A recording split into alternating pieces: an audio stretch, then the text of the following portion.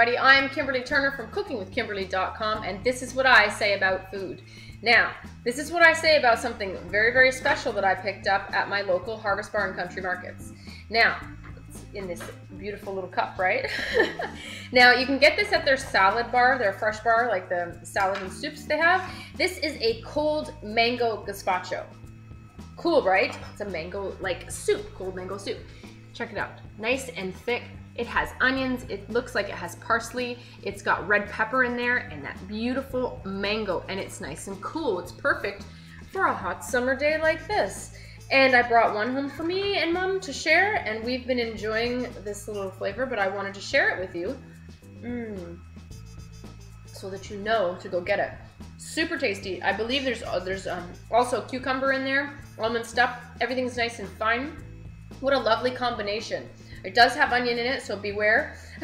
Raw onions, okay? If you're going right back to work and you need to talk to a bunch of people, might not be the thing that you get at lunchtime, but it's very, very tasty. And the color is fantastic. I want to show it to you. If you're looking for a little refreshing treat, this is a perfect one for summertime. Look at that. Look at that color. Beautiful, bright yellow color. It's awesome. Now, I met the chef that created this is Chef Emily. Good job, Miss Emily, out at Harvest Barn in Niagara-on-the-Lake. Make sure you say what's up to her and tell her that you want some of this mango gazpacho. Now, it's vegetarian, so don't be afraid of that. It's also gluten-free. Tangy and bright and savory as well. I love when people play with sweet ingredients and create something savory and really, really tasty. It's also refreshes you. It really bright, like cools off your mouth, you know? If you've never made gazpacho yourself, it's just a cold Spanish style soup. I have a recipe for it, probably at the bottom of your screen right now.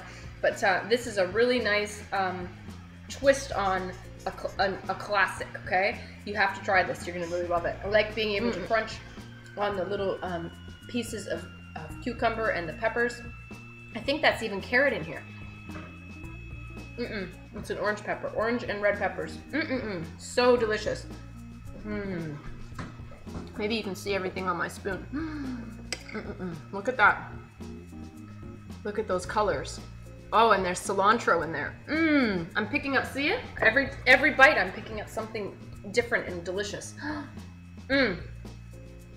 Get you some of this, you're gonna like it.